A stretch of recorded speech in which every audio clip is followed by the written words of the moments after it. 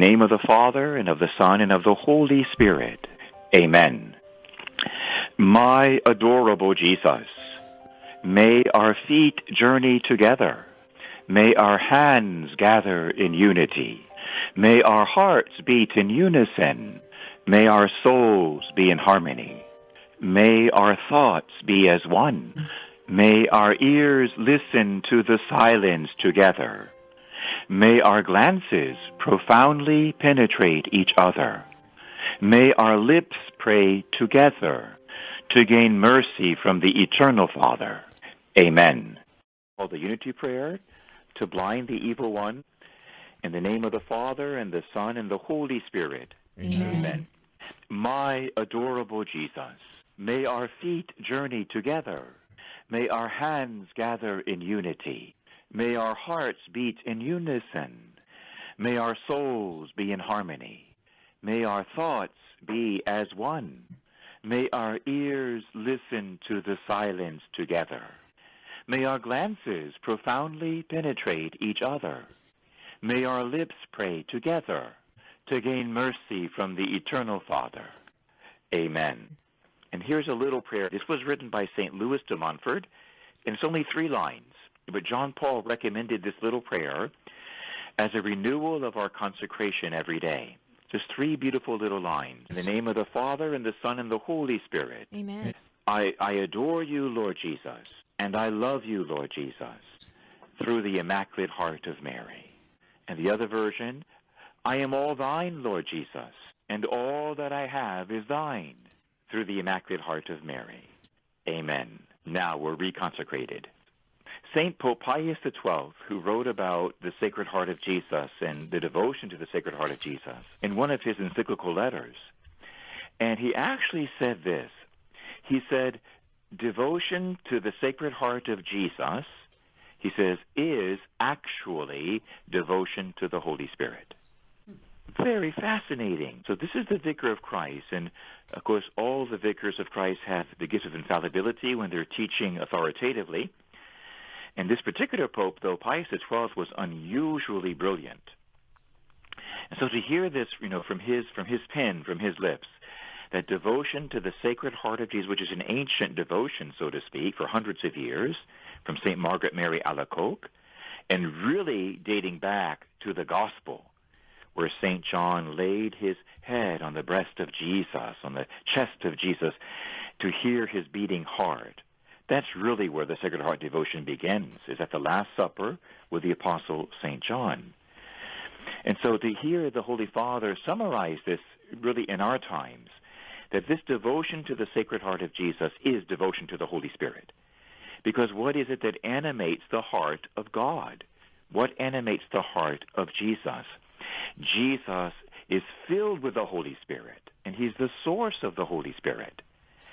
And so when we honor and love and are devoted to and worship the Sacred Heart of Jesus, we're honoring the love of Jesus.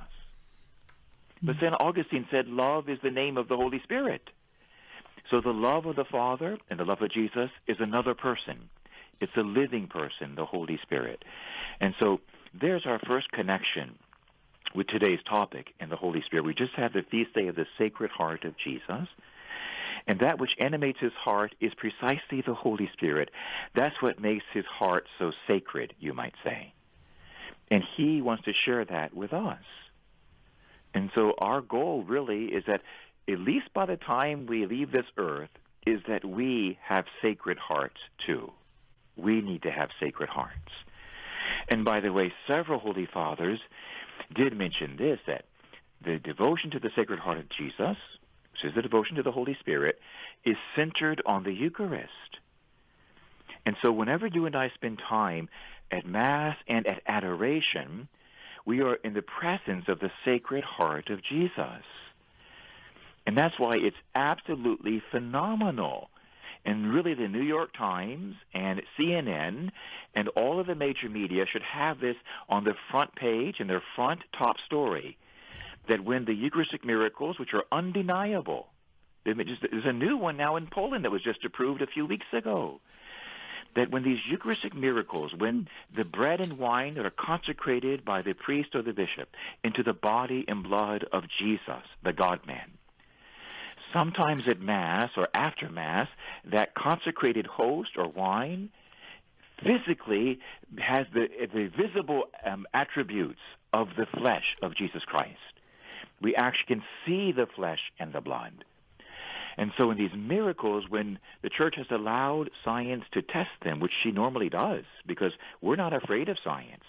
Really, the science was born from the Catholic Church. The science we have today was born from the Catholic Church. We love science. And science always proves the Holy Catholic faith. It always does. True faith and true science always support one another. So here's some of the latest findings of our science that tells us when these Eucharistic miracles have been tested, even in our own time, they turn out to be heart tissue, cardiac tissue, repeatedly on all of them. The Eucharist, when we're given that miracle to become actual, the body and blood of Christ visible to the sight, when it actually we receive those miracles and that's tested, that flesh is heart tissue. That's part of it, too. It's like even this most recent test from Poland, this most recent one, I mean, like in the last year the tests were done, are saying the same thing that the other tests have said on the other miracles, that this heart tissue, I think they use the word striated, but in that striated tissue, there's evidence that the person to whom this heart belongs was tortured, was abused, was physically harmed in a profound way, in a life-threatening way, in a mortal way. They can see that from the heart tissue. And so these Eucharistic miracles are all showing us that it is the Sacred Heart of Jesus present physically at every Mass. And a heart that's been wounded, yes, Jack, wounded out of love for us. Incredible. Yeah. And that's why when we spend time with the Sacred Heart of Jesus in the Eucharist, there is the privileged place to receive the Holy Spirit. Because that's the Spirit that animates the Eucharist and animates the heart of God. It is the Holy Spirit. So if we want more of the Holy Spirit, then spend time with the Sacred Heart. And he's found right there in the tabernacle. He's found there at the Mass. And that's true for all of us.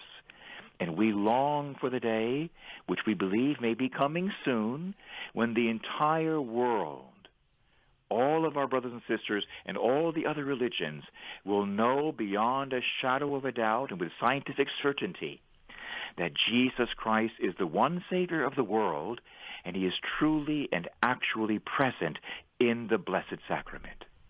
We wait for that day, and we pray for it to come soon. So all division and all violence stops, and we are united under one Jesus and under one sacrament of the Eucharist. Amen? So the Sacred Heart of Jesus feast and devotion really is devotion to the Holy Spirit, who is the Spirit of love. Now, the other feast day we just celebrated is the Immaculate Heart of Mary. And the Virgin Mary herself, she is called the spouse of the Holy Spirit. So isn't it interesting that the very next day we celebrate another feast that very much is proximate, is close to the Holy Spirit? Profoundly does Mary reflect her spouse. And, you sort of see this sometimes. It's actually funny when you work with married couples for many years. I don't know if you guys have noticed this, but they kind of begin to look like each other. I don't know how that works, but I've seen it so many times when you would least expect it, that the husband and wife begin to look like each other after 20 or 30 or 40 or 50 years. Kind of an amazing thing. Spouses begin to reflect each other. Well, Mama Mary is the bride of the Holy Spirit and the temple of the Holy Spirit, and she reflects him so perfectly that one of our great saints of recent years, St. Maximilian Kolbe, he said that if the Holy Spirit, if he were to have taken flesh like Jesus did, Jesus is the Word of God, the second person of the Trinity. When he took flesh, he became the God-man, Jesus Christ. The Holy Spirit never took flesh. But St. Maximilian says that if he had taken flesh, if he had become incarnate as the second person had done, then you know what he would look like? he would look exactly like the Blessed Virgin Mary. Now, that's an amazing statement from an amazing saint. He said, if you want to know what those would look like, he says, look at the Virgin Mary. That's what he would have looked like if he had taken flesh. Amazing. Now, he's a he, but you see, he is the Comforter. The Holy Spirit is called the Comforter, the sweet consolation of the soul, the sweet guest of the soul. Well, who in the family is the Comforter? It's usually Mama. I mean, it might be Dad sometimes, but it's usually Mama who's the consoler or the comforter. And so it would make sense then that the feminine, you might say, the feminine attributes of God, which are also godly, that you would find those in the Holy Spirit in a particular way. He's still a he, but he has those feminine characteristics of this great gentleness and purity and love and consolation and gentleness. So these are amazing developments in theology approved by the Church. So the Immaculate Heart of Mary really is a place where the Holy Spirit dwells, just like with Jesus. And in a certain way, Mary is a mirror of the Holy Spirit. This is what he looks like. He's gentle and pure and kind. And today we're going to talk a little bit about the fruits of the Holy Spirit. And these are the gifts of the Holy Spirit, the special fruitfulness of his work that show forth in us when we're faithful in our Christian life. And there are 12 traditional fruits, although some lists have 9, and the 12 includes those 9. But when you look at those gifts or those fruits of the Holy Spirit, it looks like a painting of Mary. And here they are. This is from Galatians and also from the Catechism of the Catholic Church. But the fruits of the Holy Spirit are charity, joy, peace, patience, kindness, goodness, generosity, gentleness, faithfulness, modesty, self-control, and chastity. My goodness, I mean, there is a portrait of the Virgin Mary. And it's interesting that in the book of Revelation, chapter 12, it speaks of this woman who is clothed with the sun, with the moon under her feet, and a crown of 12 stars on her head. A crown of 12 stars. And could those 12 stars possibly be these 12 sublime fruits of the Holy Spirit? This is who Mary is. She is charity. She is joy. She is peace. Just think of it. Charity. She's called the Queen of Charity and the Mother of Fair Love. One of her titles. Think of joy. She's called the cause of our joy. Think of peace. She is the Queen of Peace. All of these, you see, these really describe Mary to a T. And so Mary was utterly faithful to the Holy Spirit every moment of her life. Even from her conception. She was united to him like glue. And Mary invites us to join her in this union with the Holy Spirit, that we can become immaculate like her. And the closer we follow Jesus, using Mary as her model, the more these fruits, these 12 fruits, begin to shine forth in each of us. So if you want to know where the tree is, where you can pick these fruits, the tree is in the heart of Mary. In the Immaculate Heart of Mary. Well, the mediatrix or the mediatrix is actually a feminine suffix to the Latin word mediator. So mediatrix is a mediator who is feminine. So that's where the IX comes in. So Mary is a feminine intercessor for the human race. She's not equal to Jesus. She's subservient to Jesus. But she is the example par excellence of what all of us are called to be. Because all of us are called to mediate the Holy Spirit to one another, to mediate his love in particular and the fruits of his love to each other. So Mary is the mediatrix par excellence. And she's the one that she works in union with her son, Jesus. She's like the co-pilot. And, you know, when you have an airplane or a train, the co-pilot is not equal to the pilot by any means. The pilot is the boss, and co-pilot is the assistant. So Mary, in a sense, is the co-pilot or the co-mediatrix, you might say, with the Lord Jesus. And she's become like a funnel or a channel of grace. It's her Son's holy will. It's the Father's will, too. It's the Spirit's will, that all graces should come to mankind from Jesus, but through the heart of Mary. This is God's sovereign will. I don't know, but I believe that part of the reasoning in God's perfect and loving mind is that our first mother, Eve, she shattered the plan of God for the human race. And Adam did too with her. And so that our beautiful God, in restoring his finest creation, which is the human race, he did not want to just raise up for us a mediator, a savior, this beautiful and handsome, intelligent, courageous Jesus. He needed to do something to have someone who would also raise up the fairer half of the human race, so that not only is the dignity of man restored, but the dignity of woman is restored. We fell through the teamwork of Adam and Eve, a sad teamwork. And so God wants to raise us up through another team of Jesus and Mary. And so that more than likely, there's a good possibility that is what God's reasoning is, that women are not to be despised in any way, that through the Lord Jesus and his co-pilot, Mother Mary, God is restoring the entire human race. And that every man should strive to be like Jesus and every woman should strive to be like Mary, so to speak. This may be where his reasoning comes in. More than that, Our Lady represents the human race. She represents all of us. It's kind of interesting that mother comes from the Latin word mater, which really is the root for our word matter, M-A-T-T-E-R. Our word matter, like anything physical, anything created, that this word matter comes from mater. Mother is has the same root word. And so our mother, Mary, represents the matter of the human race, the matter of creation. She represents all of us before God. And so what we had lost, you might say, by Eve, we have found again by Mary.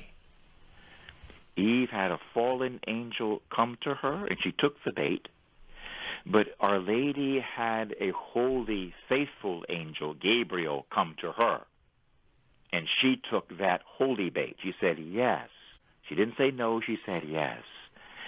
And so in a very special and pristine way, Mary represents the human race, standing before God and saying, yes, I want the Savior. We need the Savior. We want Jesus. We say yes to Jesus. Let him come now, and I give you my body. Give him flesh now to save all of us. That's the beautiful mother. In a certain way, she represents the human race, saying yes to God's plan, and thereby giving flesh to the Lord Jesus, giving him entry into the world. The Father did not want to send Jesus like Superman, full-grown, with no mother or no father on the earth, because then there'd be like a bit of a distance between him and us. We couldn't fully relate to that. It'd be like Superman in the movies. He wanted to send his son the same way that we came, as a zygote, as a little tiny cell that's dividing in a mother's womb. He became one of us, a baby in the womb, and was born like every one of us. And God needed a perfect vessel for this. That was Our Lady, to give him her spotless flesh, but also her perfect yes for mankind. At that moment, when Mary conceived the God-man and then gave birth to him, that's what most theologians tell us, that's the source of her role as mediatrix of all grace. It begins there. When she gave us Jesus, she gave us everything. God could not barge in on the human race. He would not do that. As some writers say, God's a gentleman. He wouldn't do that. He knocks on the door. He said it himself, behold, I stand at the door and knock. If any man openeth, I will come in and sup with him. But the whole world was lost in sin. God roamed everywhere, and he found one spotless soul that was willing to say yes, yes. He knocked on the door of her heart. She said, yes, Father, yes, send me your son, because I, too, I yearn for salvation for my fellows, for the human race. He found the one he was looking for. And so St. Bernard of Clairvaux says in his beautiful homily, he's talking to Mary in one of his beautiful mid-age homilies, and he says, Mama Mary, Virgin Mary, say yes.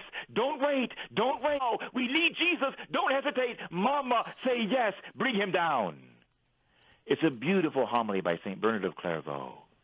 Mary, you might say, is mankind's yes to God, and Jesus is God's answer.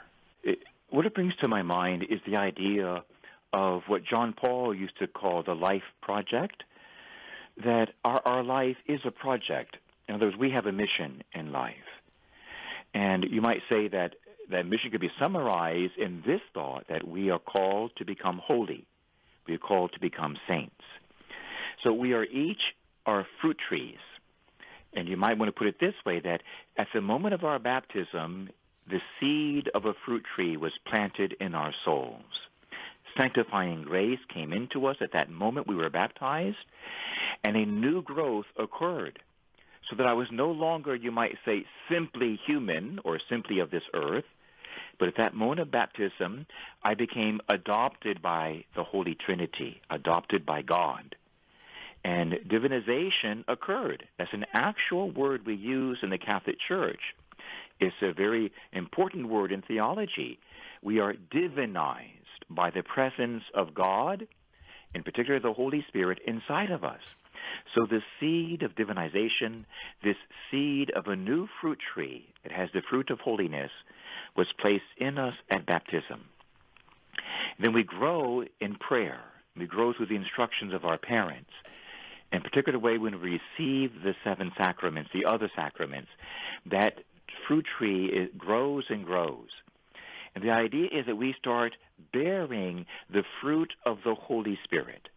That in time, as we use the sacraments and use the gifts of wisdom, understanding, knowledge, and counsel, of fortitude and piety and fear of the Lord, of faith and hope and love, and even the gift of justice and temperance, we start using these virtues and gifts, something happens. It's like the sap flowing through the tree.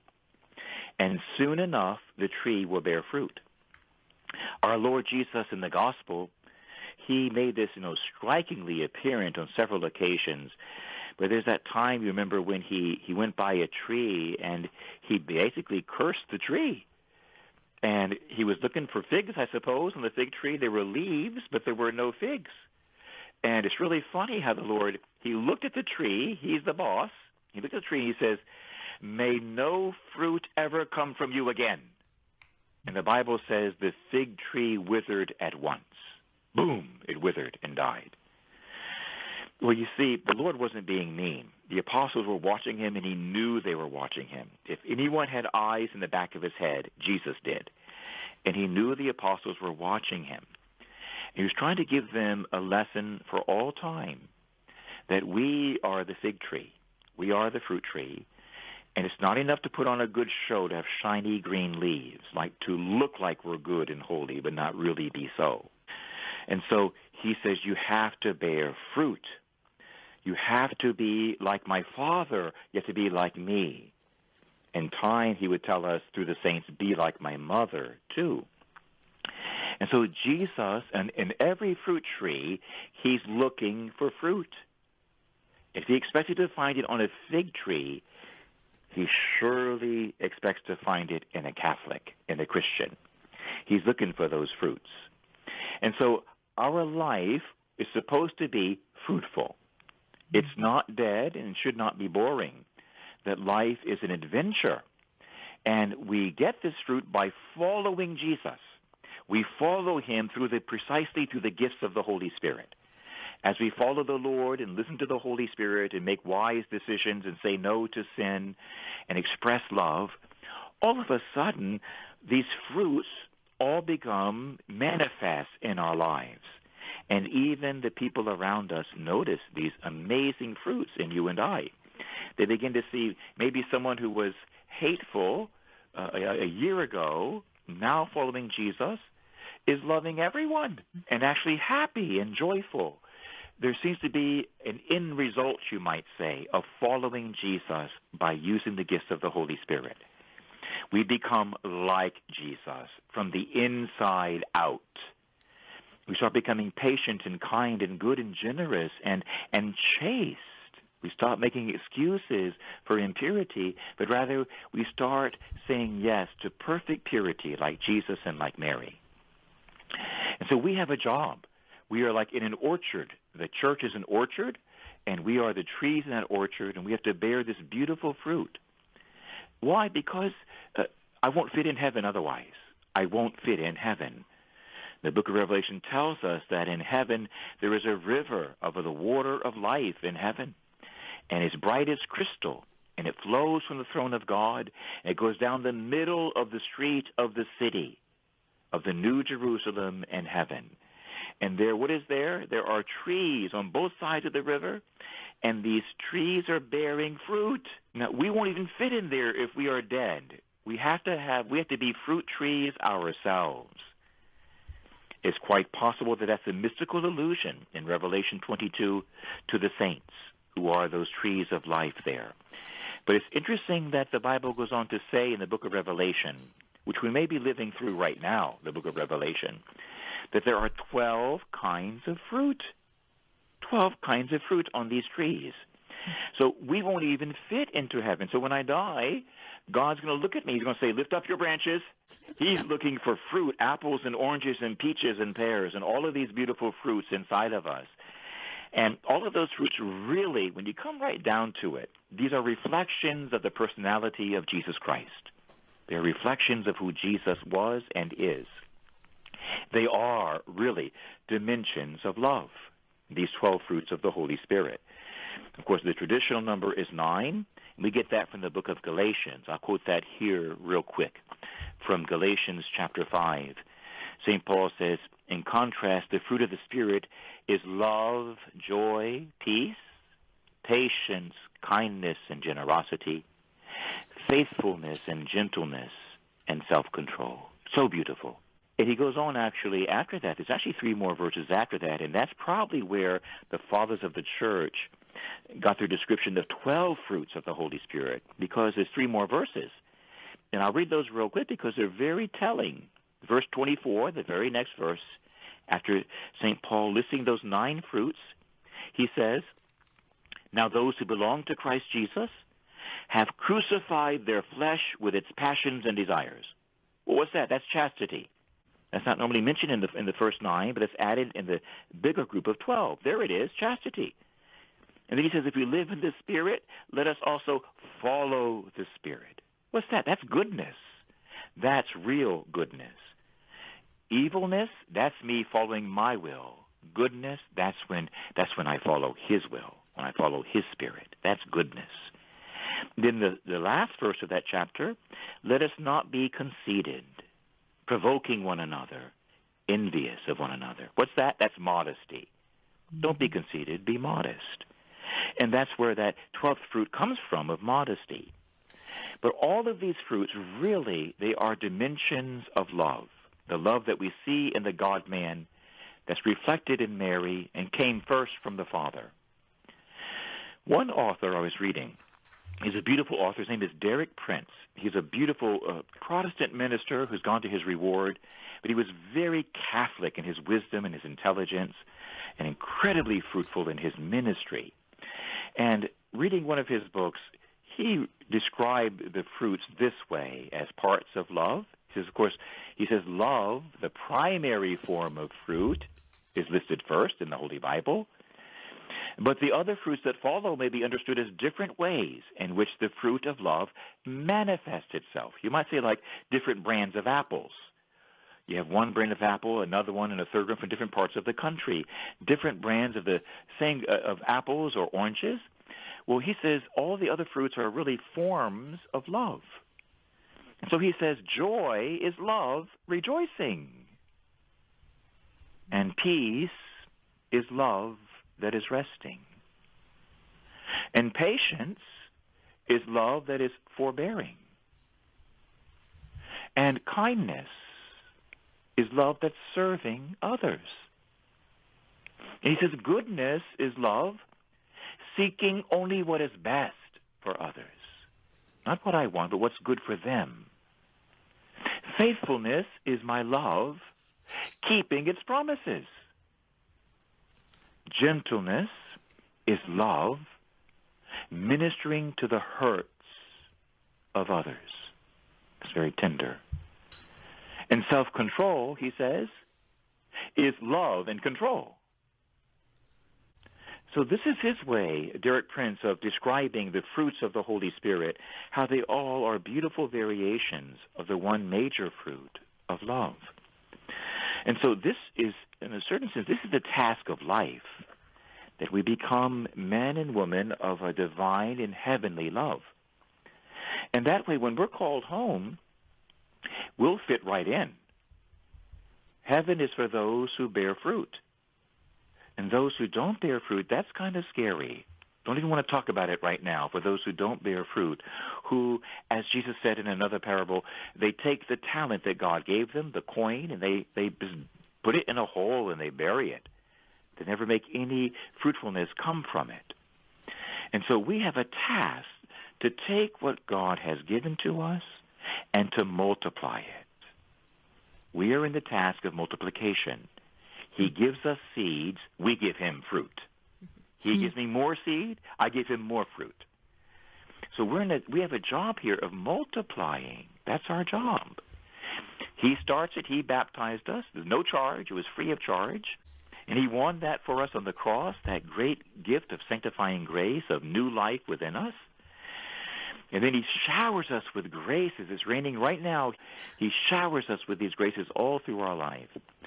And our job is to let them soak through us, and then to use these graces of wisdom and understanding and knowledge and counsel to know how to move, how to speak, how to act in such a way that I bring comfort to others and I bring others to God. And so a multiplication is meant to happen in me. And we're like little tiny representatives of God on the earth. And the fruits of the Holy Spirit have an added function for us in that they allow me to see or to measure where I'm at. And so you might say that I can take a quick look at my life. It's good to have a spiritual director or a confessor to help us, or even a very good holy friend to be objective with us. But I really need to look at my life and see, are these fruits present within me? One that really, glares at me when I look at the list is patience. I mean, in our time, like when we're seeing these riots on the streets of many major cities, including Atlanta, what is that but, among other things, total impatience with others and with the system? Not to give the system a chance to work and to pray, for the judges and for the police officers and to pray for everything to work well and to forgive. But a whole lack of patience we see in our country right now, and a lack of kindness. We need to look at our lives and see, do I have these 12 aspects of love? And for myself, as a spiritual director, as a confessor, one that always sticks out to me personally throughout my whole priesthood is the fruit of joy. And we don't want to kid ourselves. If we are not joyful Catholics, there's something dead inside of us. There's something dead. Because one saint said that joy is the surest sign of the presence of God. Joy is the surest sign of the presence of God. And so the loving God, the God who is love, is also the God of joy. Joy is a natural fruit of love. When we look at these 12 fruits of the Holy Spirit, and another one you might say would be modesty or chastity, boy, that's important in our time. And not to condemn anybody, it seems to me like our enemy, Lucifer, Satan, I've seen that fellow face to face. He's really nasty. That he's attacking our country And really the whole world through our country, with the impurity and the pornography and even the movies from Hollywood, he's directly attacking this fruit of the Holy Spirit of modesty and chastity. And we have to look at our own lives, all of us do, that am I keeping a strict chastity and a holy modesty? Because that's what preserves love. If you put, mud, you put dirt in water, it becomes muddy water. You can't drink it anymore. It's really good for nothing. There may be water, but now it's been ruined by the mud, by the dirt. If we put the dirt of impurity in our lives, it muddies the pure water of love. And love is no longer present. It's a perversion of love. And so all of these fruits, they make our love perfect. They prepare us for heaven, and they make us like God.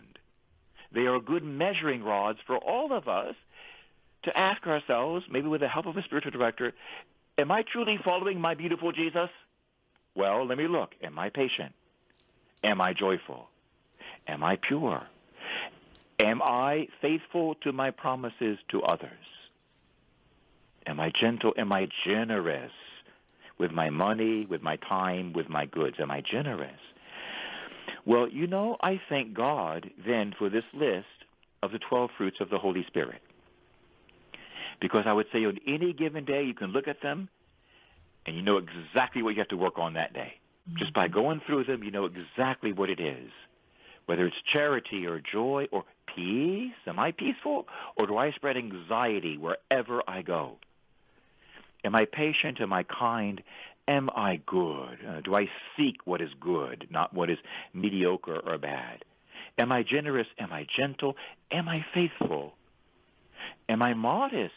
In my clothing, in my words, and even what I look at, am I modest? Do I have self-control or do I indulge myself? And am I chaste, faithful to my state of life?